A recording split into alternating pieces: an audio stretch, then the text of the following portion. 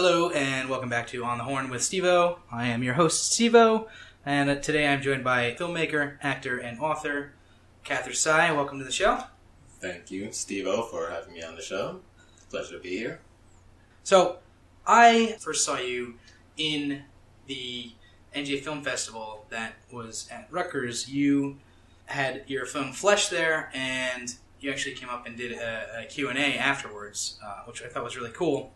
After that, we decided that we wanted to get in touch with you and kind of see if you were interested in coming onto the show, and it took us like 5 months, however long it's been. I don't know if it's been quite that long, but it took us way too long. Really glad to have you on here now, though. Anything you want to throw out there about film or the Film Fest before we get started? I'm going to go into kind of how you got into acting and directing. First, I'd like to say I'm really glad that you're not who I was hoping you wouldn't be. And what I mean by that is this. I think I remember who you're talking about. You know who I'm talking about, right?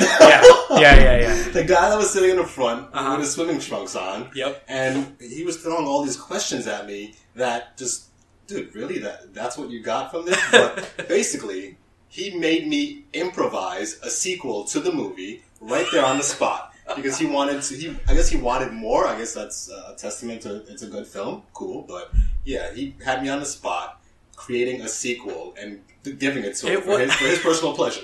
It was pretty intense and really strange, but I thought you did a really good job answering his ridiculous questions. Yeah, I tried my best and I tried to give him what he wanted and seemed satisfied. So there you go. Yeah, so I was hoping that wasn't you. I was hoping I wasn't walking into that. Yeah. That would have been a whole other experience tonight. Definitely not me. We were over on the side laughing at that guy. Cool. Yes, I'm glad you're relieved that I'm not him because I'm relieved I'm not him. Good.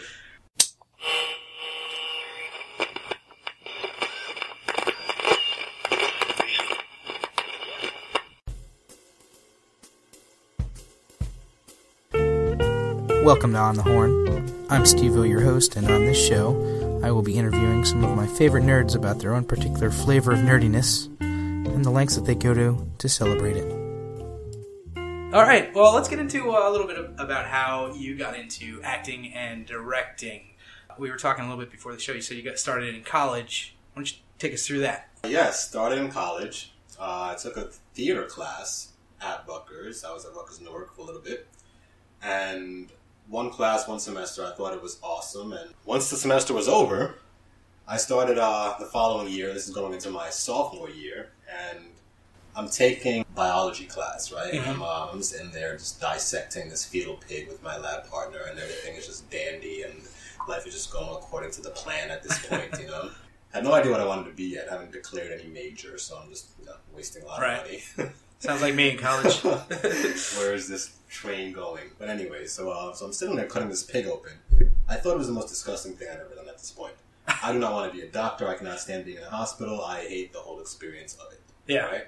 And so I'm like, all right, at this point, I think I have an epiphany. And I said to myself, okay, what am I doing right now? Where is this taking me? Why am I doing this? Why am I cutting open this pig? For what? What am I going to get out of this I'm going to use as an essential skill in my life? And so literally at that moment, it just hit me that I don't want to be here. I don't need to be here. And I probably shouldn't be here. I should do something more in line with where my passion is. And that class I took really had a big impact on me. And so the next day, I came and drove all the way up to Newark, where I was going to school near Rutgers, and I went to the administration's office, and I withdrew from college. Of course, the parents weren't crazy about that. Yeah, I can imagine. But, I mean, when you know, you just know, man, and you just gotta go for it. Hey, I actually applaud knowing what you want to do and just doing it. That's pretty impressive. Well, I figured, if nothing else, it's a great story. Yeah, that's really, it is a cool story. And there certainly is something else, at least so far. It seems like you're doing pretty well. So far, so good. How long have you been acting and directing now at this point? Well, I haven't really directed yet. I didn't direct this. Oh, you didn't direct Flesh? Oh, I thought you did. I wanted to, but it became too much. Okay. Because I was basically pulling every other string and wearing every other hat. Gotcha. And so directing requires your full capacity to process everything. A laser focus. Exactly. So, luckily, Tony, who was DP, who was helping me along, he is also a very skillful director, and he loved the piece, and he wanted to direct it, and he had some cool ideas that he brought to the table. And awesome. That impressed me, so I felt comfortable giving it to him and letting him do it. So, yeah, I didn't direct it, but eventually that's inevitable, I feel like, with what I do. You wrote it, right? Yes, I okay, wrote all it. right. I guess that's where I got the wires crossed there. Yeah. This is, sorry about that.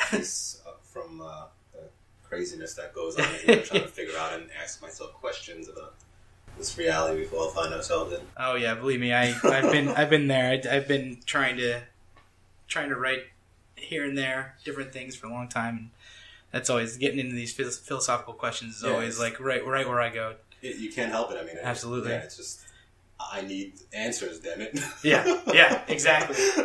Exactly, and that's the best way to figure stuff out. At least your own stuff, you know. Play with it and get lost in it and try to find your way out of it, and write yourself in and out of situations, and you end up finding your own answers to things, and it's all relative to you. Yeah, for sure.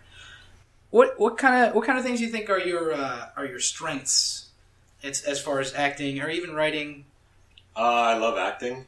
I think it's great, but it's so rare that you see it done the way I feel like it should be done. Mm-hmm. I always feel like we have sacrificed the craft of it for the cult of personality that drives it. And so the actual human behavior and understanding that I want to get from what's really going on I'm not getting it. It's sacrifice for contrived, preset behaviors that convey certain ideas. So you're really into the kind of the naturalistic feel of acting, that type of thing. You want things to feel like they feel in real life when you get an actor, or maybe even greater than real life. You know, it's all about the art of acting for you. Or maybe not.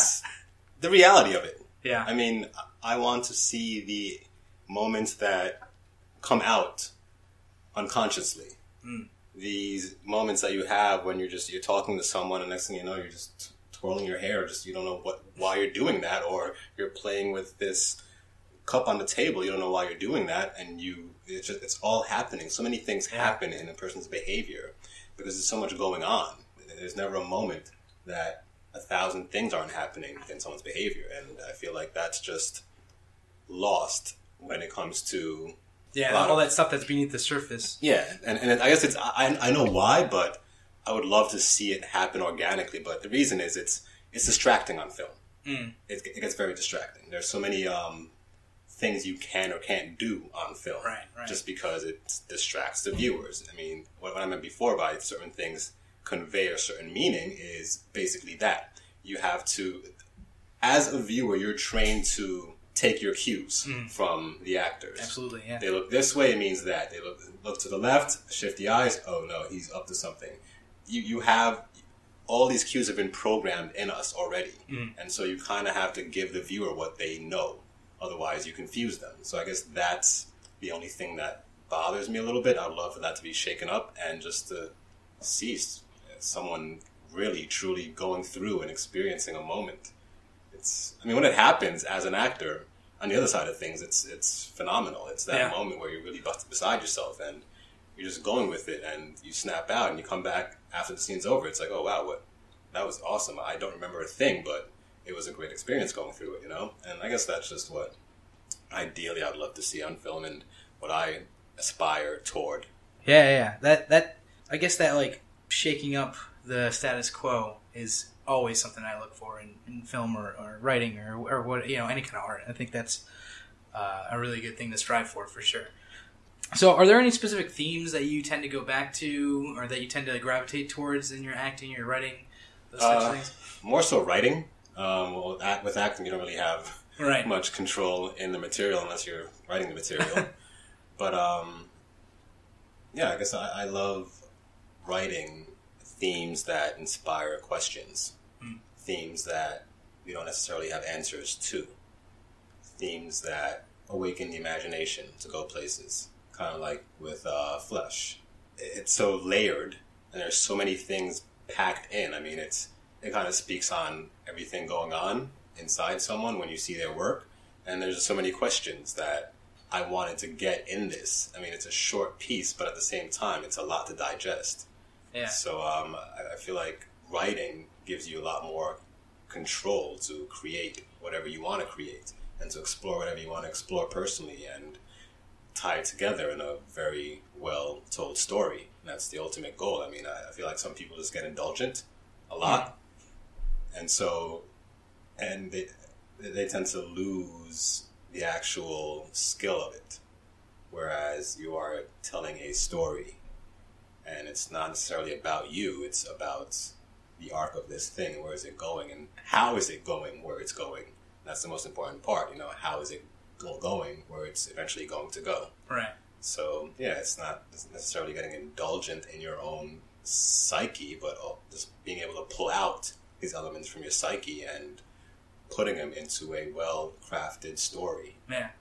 Being able to talk about them without glossing over them or like without puffing them up too much. Yeah. You know, kind of talking about the raw emotion or the raw philosophy or thoughts there, right? Absolutely. And what I hate a lot, I see it happen a lot, is that I hate getting the same interpretation over and over and over again.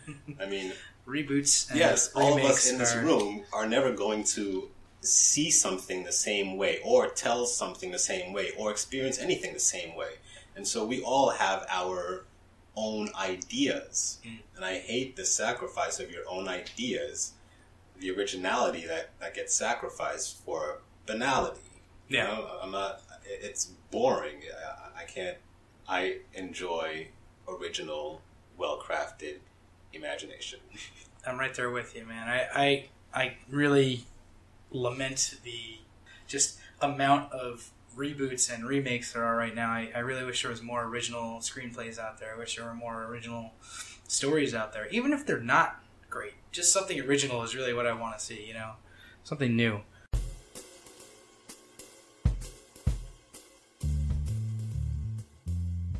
But that's probably a good transition to go into talking about Flesh. All right. The film that Ian and I watched at the NJ Film Fest, and the one that you...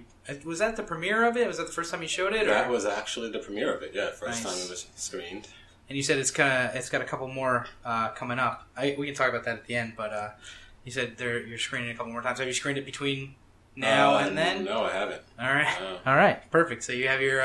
Yeah. You can tell everybody that they haven't missed anything yet. Not a thing yet. Segueing into the next. Perfect.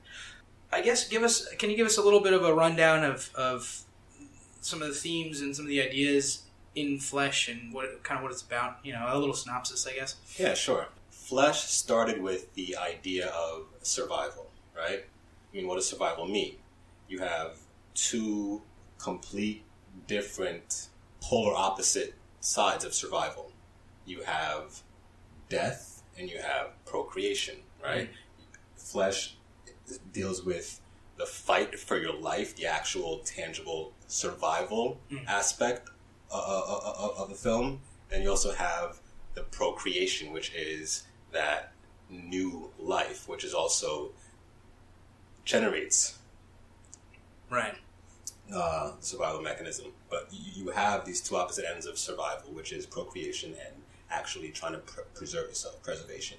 And that's really where the film came from. Originally, I just had this idea of someone being strangled to death.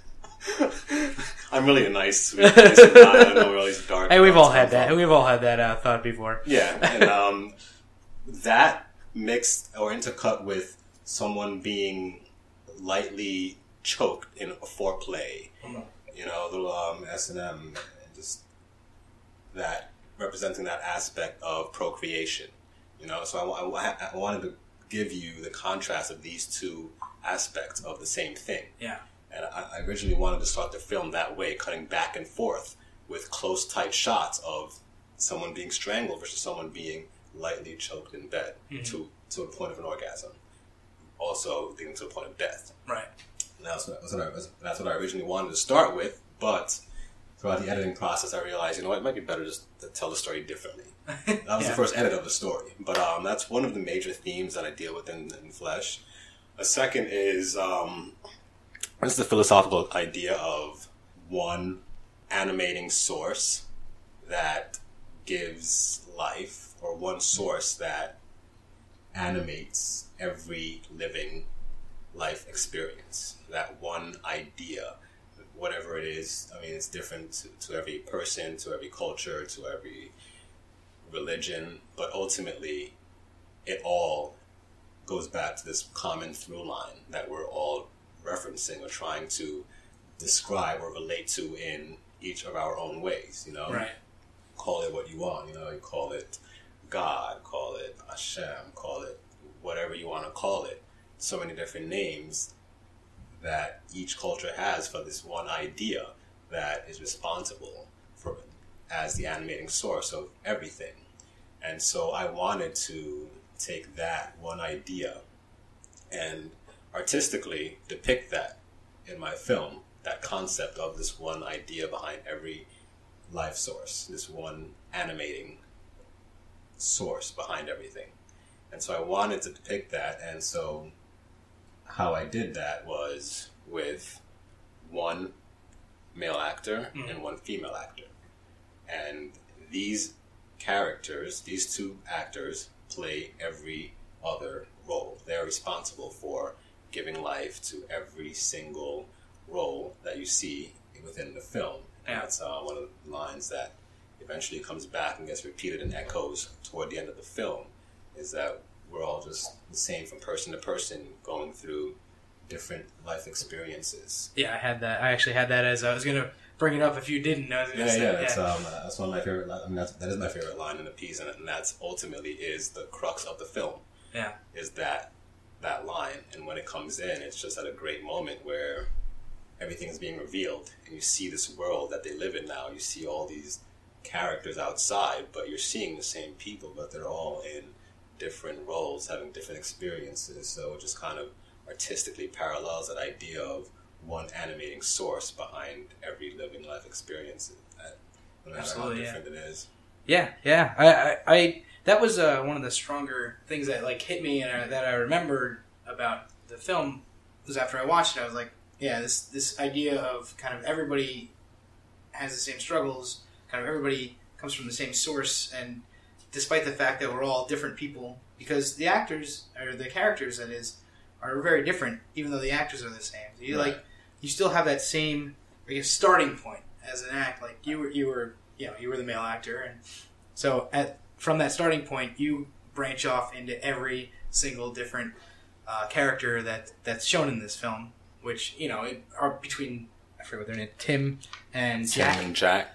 Other than them, it's just some people on the street or whatever, but there's still that idea that you get that, everyone's kind of the same person in some way, even though they all have their own differences, their own personalities, their own, types of things that are going on. We still come from that same, like you said, that same source, Right. which was really interesting to me.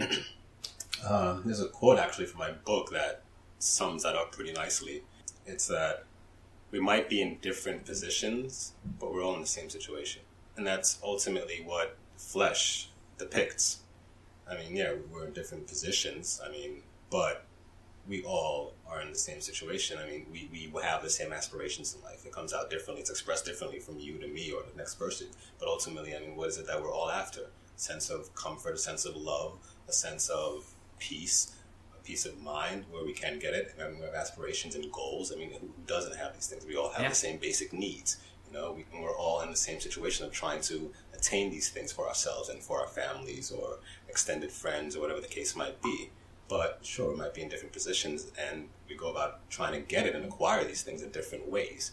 But ultimately, we're all in the same situation. Comes out, we're all stuck on this ball, and just going there too, sitting on this rock in the middle of nowhere, flying through space. Yeah, exactly.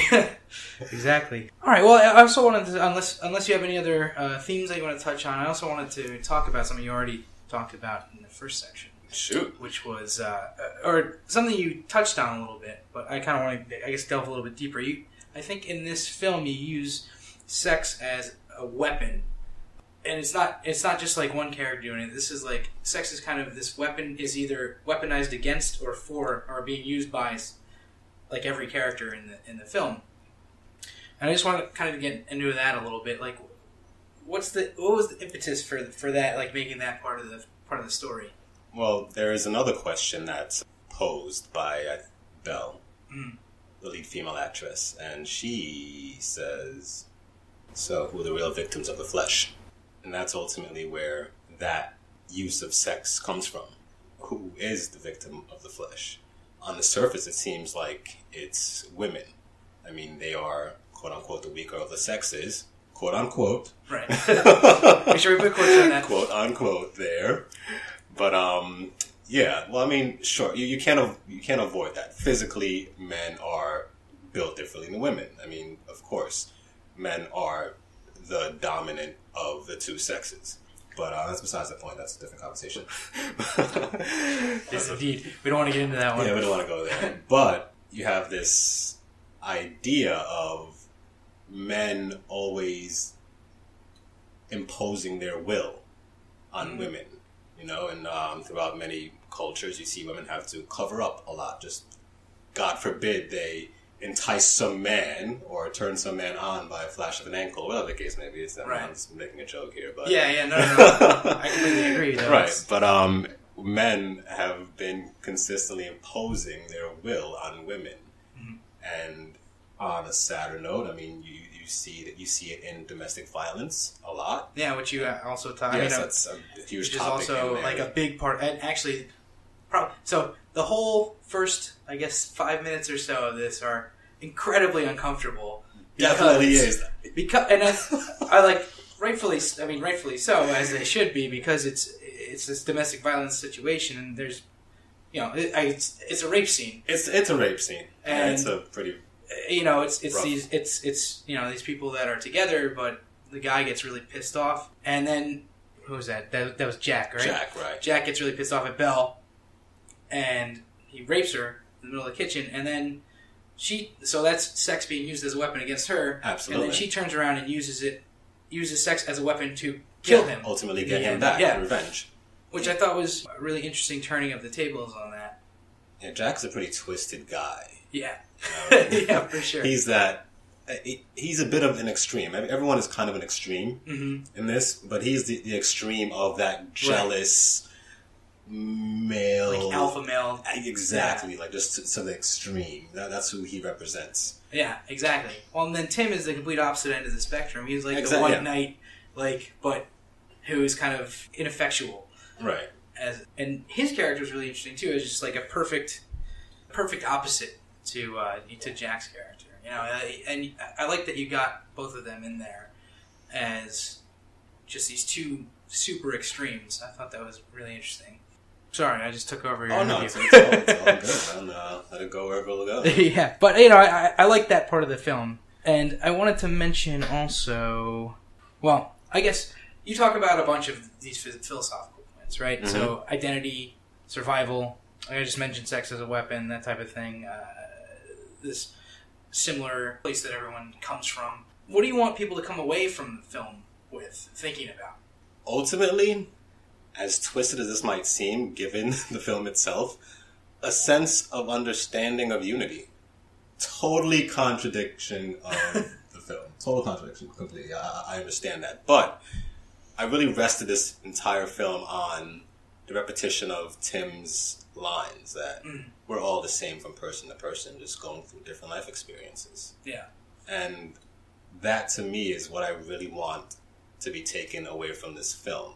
I mean, granted, you see all the different shades of life between our relationships with each other and how we go about manipulating each other and getting what we want or controlling or possessing or trying to dominate each other. You see all that.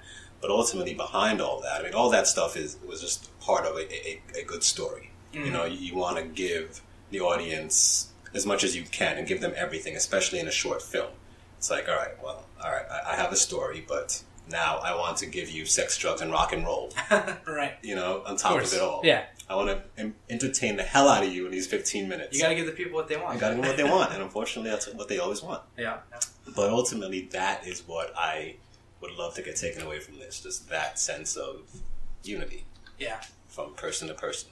That's I like that thought, but I'm also like looking at the end of the movie, and there are no men left, and there are only women left. I'm wondering, like, I was wondering if you were trying to say anything with that. Like, this is like, they don't, women don't necessarily need men to get by or get along. I thought that was probably, I thought that might have been something that you were thinking of. Interesting. But I think from my point of view, that plays itself more to the victim role, right? It's who are the real victims of the flesh. Right. Who are the two victims laying on the floor at the end of this? True. True. Two men. Yeah. I mean, men ultimately are the victims of the flesh. Although it seems on the surface, I mean, we talked about this earlier, but I guess we didn't really finish it off or trail it off, but it seems like women are the victims of the flesh, They're subject to all of men's advances. Mm-hmm. And they're liable to, I don't know, be raped, as you saw in this film, which is a very, very heavy and sensitive subject, but I tried to handle this classically as tastefully as I could, but women are subject to so much more than men are on the surface. Mm-hmm. But in reality, why are they subject to so much more? Because they are the desire that men cannot control themselves around. We have to cover you up because I can't control myself around you. I come after you because I want you so bad I can't control that urge, and so I have to take it. So in reality, where does the power lie? In women. They have us doing stupid, crazy things left and right. I completely agree. I completely agree with you for the most part. I think that, well, I don't know. I guess I would say that can go both ways, too. It definitely can. Of course, it definitely can. It's just for this purpose. It's depicted this one way, And Bella is a very, very intelligent woman. Absolutely. And she knows what she's doing and how to manipulate all these characters in the way that she did.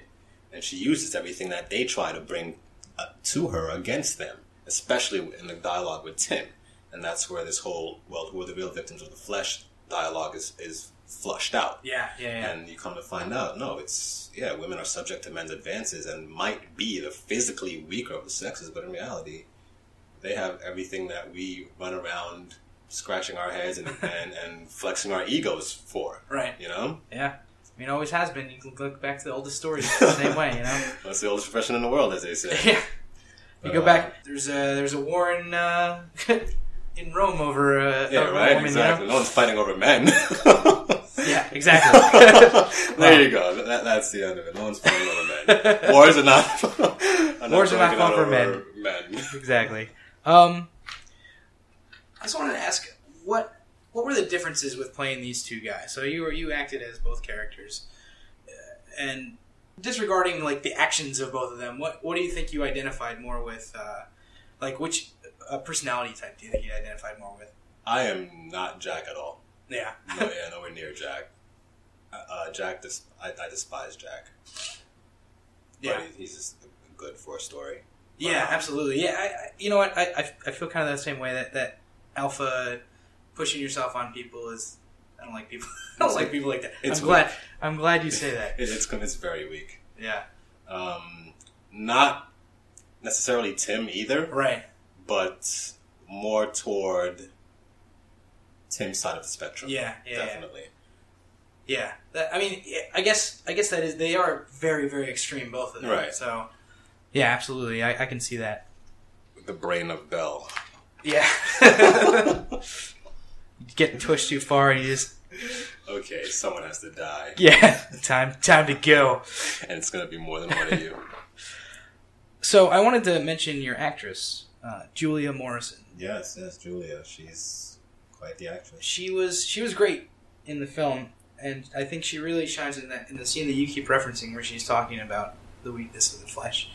Who's actually the weaker, Right. In terms of that. How did she become a part of the film, and how'd you get her in there? Like, how'd you get her into the film? Julia came to audition, and it's crazy. Like, this little short film, I had 500 girls submit for this role through Actors Access, and that's insane. That's a lot. That is a lot. No lie. I still have it up. Through. Like, I look back at it once in a while, just like in just amazement at all these people just vying for this one little bitty part. Yeah. And it kind of speaks to the profession and just how hard it really is, Yeah. And when you start producing your own work, or when you get on the other side of things and you start seeing this part of the process, it's like, wow, all these people for this one little part in this 15-minute short film. But yeah, she was one of the people who submitted. It's funny because I saw her headshot and I said, yeah, that's her. That's her. Yeah. I knew it was. Yeah. You can just tell. You see what you want. I didn't know what I want when I wrote it. I wanted something different. I was thinking maybe redhead. Mm-hmm. You know, just something a bit offbeat. I saw her headshot. It kind of had a little shade of red in there, but not really. But she just had this presence about her that came through. And I loved her short hair. Yeah. And yeah, I called her in along with like 12 others. I narrowed it down to 12. Okay. And they all came by. And again, as soon as she walked in, I knew this was her. You were like, yeah, it's a given. That's right. Yeah. She came in, tossed her bag down, had a story about this, just going. Yeah. I'm sitting there like, oh, okay, cool. All right, this happened. Just flipping out. I think she lost a shirt somewhere. What? Yeah, she lost a shirt. She just comes in just flipping out about the shirt. And I'm just like, all right, this is cool. So, you want to audition? Or, we can get started now. She's like, and scene. Done. But yeah, she was awesome. She came in and she read for the part, and she has this really quiet, uncomfortable edge to her. Mm. Yeah, that comes through for sure. Yeah, it comes through, especially in that scene. Yeah. That was great. That was a great scene. Yeah, and she brought that to the audition as well. I mean, everyone was in there trying to be Belle and put on this act, and she just simply sat there and I'm like, oh my God, I'm scared of you. You just are Belle. Like, if this is who you really are, because if it is, I'm out of here. I gotta go. This woman is deranged and psychologically messed up in many ways. But, yeah, she wore it. That's great. That's great, though. It's cool. Like, you hear stories from people that say that they just knew exactly who it was, but it seems like it happens a good amount. Like, you see the person that in your mind you wrote a part for, or like the director sees a person that in their mind they have for the part, and then that's it. Like, boom, it's cast, done. It just seems like that must be the best. It's like, I don't have to worry about this. I know exactly what's going on. It's good to go. We can worry about other stuff. Yeah, it really is. And I think the fear behind that is like you hope that this person is it. Yeah. When you see it, you just know. Yeah. You just hope okay, I hope she can just speak. Yeah. I hope she can speak. Like, just be normal. Yeah. And just be what I'm hoping for, And you're sitting there just hoping that this person could just at least just speak. Yeah. Well, it worked out for you. She definitely could speak. Yeah, she can speak.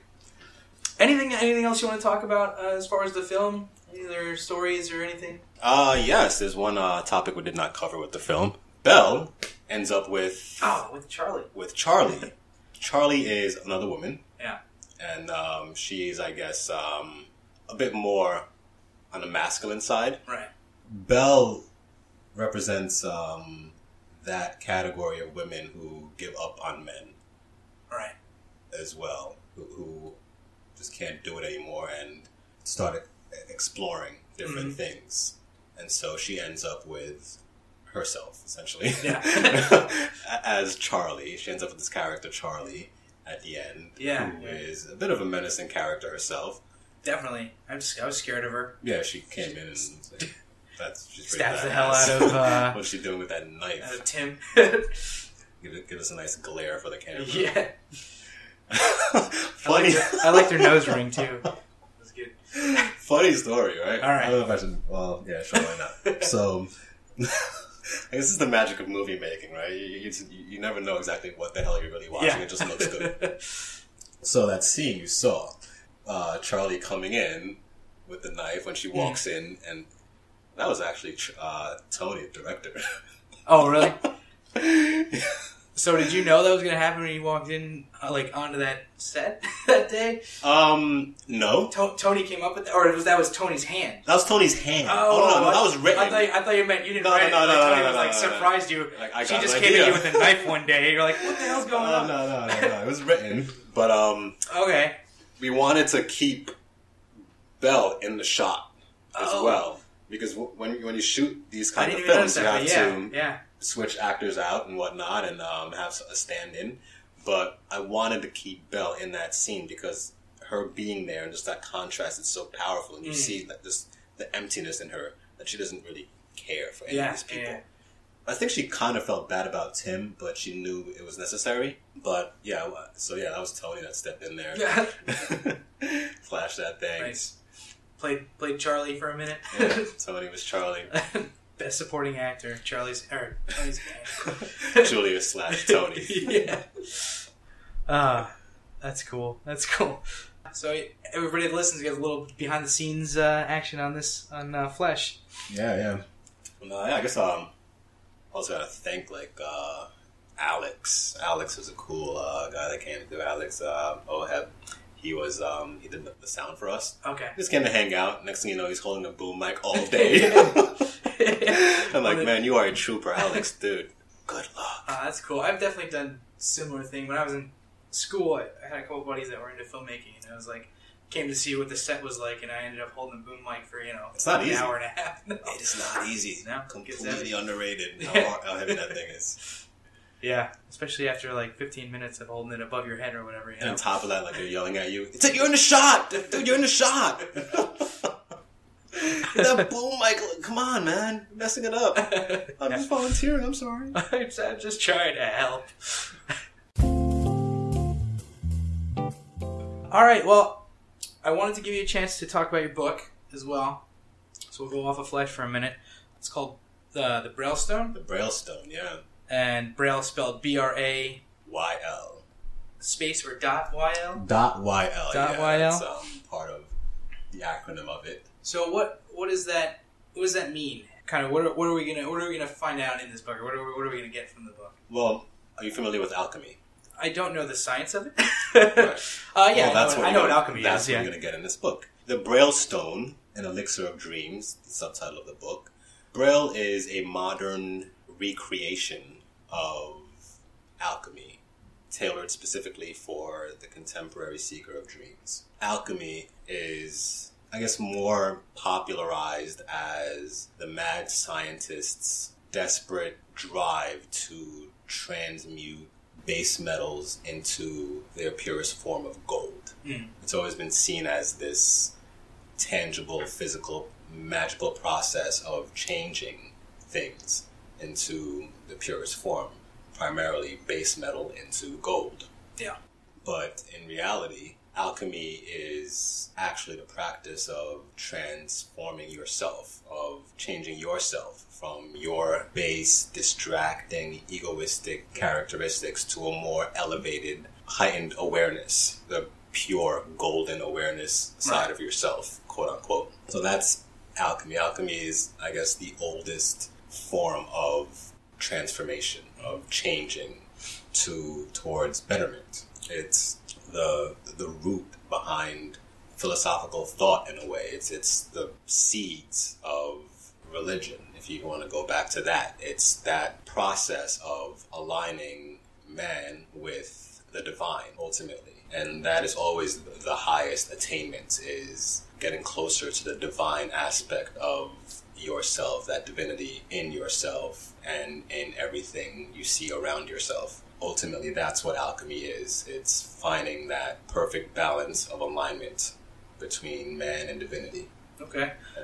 Well, what is so? I guess where does Bra.yl come? You were just gonna say that. I was gonna go right into it. Sorry. So now again, Bra.yl itself, as we know, is a tool, a tactile system that was created to help guide people who lack the sense of sight navigate through a world which they can't perceive. And that's Braille. Right. Now, Braille, Brayl, like I use it, is a tactical system that is created to help guide your vision and strengthen your dream, your feel for dreams. It basically goes back to the concept of, I once was blind, but now I see. Mm-hmm. And so the concept of this book rests in that idea of Braille. I once was blind, but now I see. It's a tool to help guide your vision and strengthen your field for dreams. And so that's where Braille comes in. It is this elixir of dreams. It's this modern recreation of alchemy tailored specifically for dreamers, for you and your process in achieving whatever dream it is that you're after, or whatever makes you tick, or that person that steps off that beaten path and realizes that there is more to what we have been told and easily sold, and goes about trying to better themselves in order to achieve this ultimate end that they're after. Because ultimately it's you, it's yourself that you are achieving. You're not achieving anything. It's you. You are creating yourself into this ideal image of the person who deserves the life that you feel like you deserve. And ultimately, and that's what Braille is about, and that's what the concept is with Braille and how it parallels to the actual Braille itself. Mm-hmm. Now, the Braille Stone itself, what I created is a brand new Philosopher's Stone. Now, within alchemy, you've always had this, you have two main tools in alchemy, right? You have this elixir of life, which is this magical substance that's known to give life. This elixir of life is basically that same substance that we talked about, that same animating source we talked about in flesh. Mm-hmm. That one animating source that's responsible for everything that you see, that's behind everything you see. And that's what this elixir it is speaking to. It's speaking to that, this magical source that gives life that no one can quite put a finger on. And so you have these two parts of alchemy, the elixir of life, and then you have the Philosopher's Stone. The Philosopher's Stone is this tool that's designed to help aid your process, your transformation to a better side of yourself, to a more heightened awareness. And so now the Philosopher's Stone is a common term that's tossed around a lot. You can even find it in Harry Potter. Yeah, of course. That's the more readily used version of it, but it's just this tool that's designed to help you in your process of growth, basically. And so I was able to create what I consider a modern Philosopher's Stone derived from the mythical element of this Philosopher's Stone and what it's supposed to do. And what that is this Braille Stone, which I created, which is basically, it's a exclamation mark and a backwards and upside down question mark, right?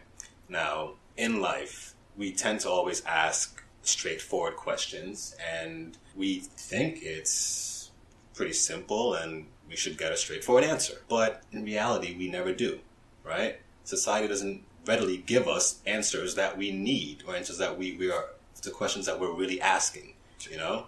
It's that search, or that endless pursuit of some sense of truth, right?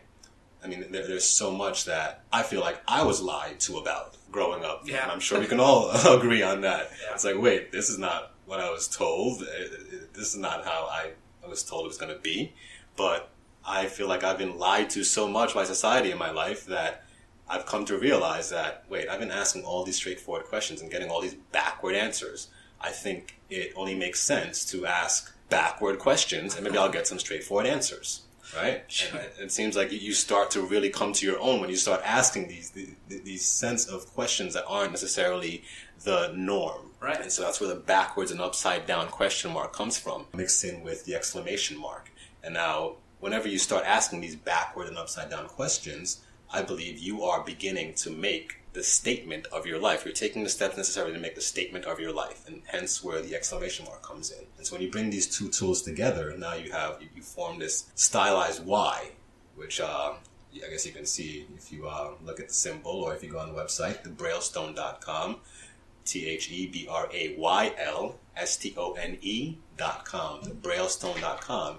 You'll see it. You see this symbol, and it's enigmatic. It pulls you in, but it represents your need to take a stand for yourself in order to make the statement of your life. All right. Well, that I think I need to look into it more and really take it all in, because that's a lot. It's a lot. You just gave us, for sure. It's pretty jam packed. It's really interesting. I want to. I'll say everybody check out the website. I'm probably gonna look into that a little bit more. I kind of want to ask for examples, but I don't want to get off too much. I think we're running a little bit long already.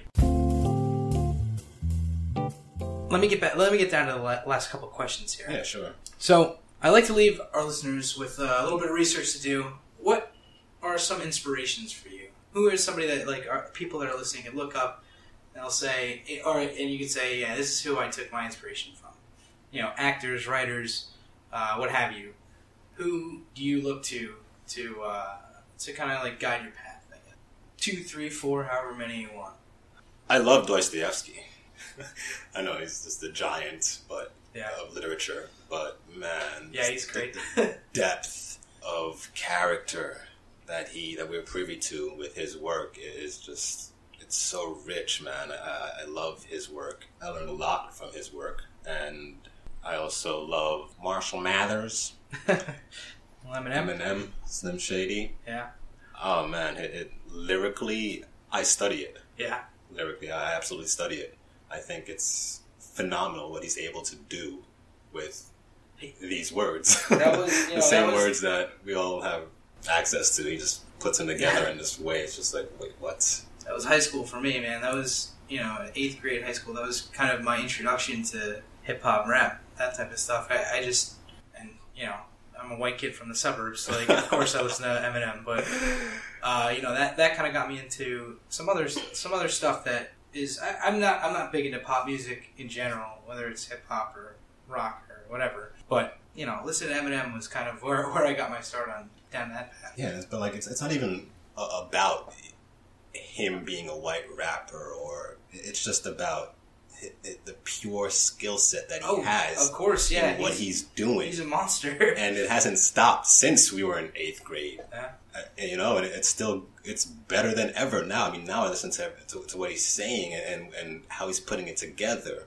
And it's phenomenal. I mean, as a writer, you should literally sit down and go through Eminem's lyrics and understand how he paints these pictures. All the way the double meanings behind everything, and how he makes things rhyme that don't necessarily rhyme at all. He has mastered his craft, and it's amazing to watch. Not everyone gets it, but I know I'm going on and on about Eminem, like praising him like he's God right now. But it's phenomenal what he does. For so long too. It's really impressive. Yeah, and if you take the time to sit down and study his lyrics, there's so much to learn from it. Yeah. From a writing perspective. That's really, I guess, what I love about it. All right. Well, anybody else you want to mention? Inspirations? Yeah. Is that what we're still on? Yeah, inspirations or anybody you use for reference.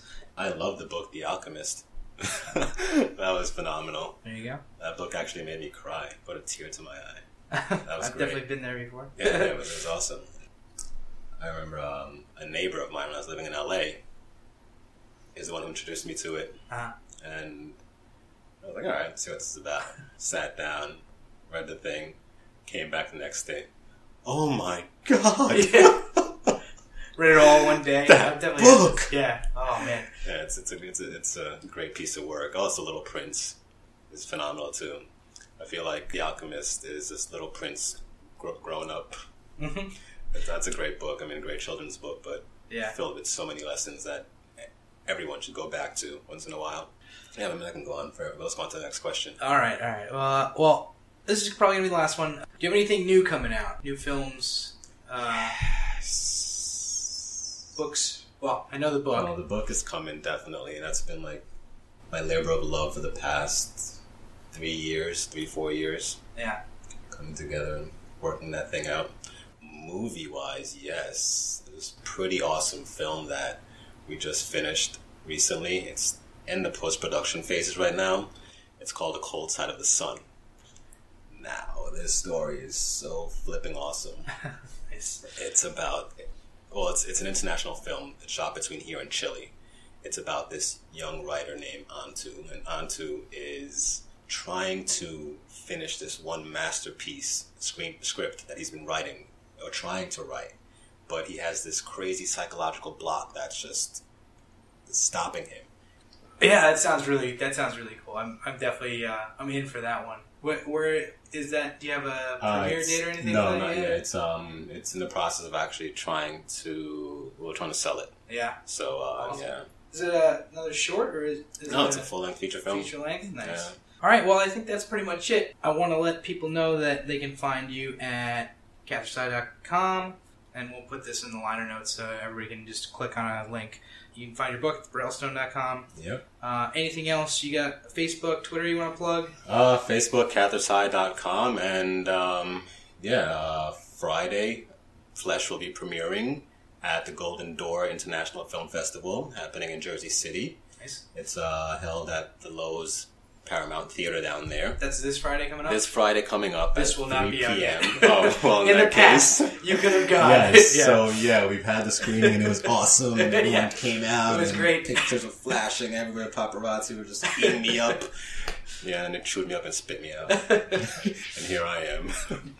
all the greatest actors of our time came out, I'm sure. Yeah, they all came out. Morgan Freeman narrated the whole thing.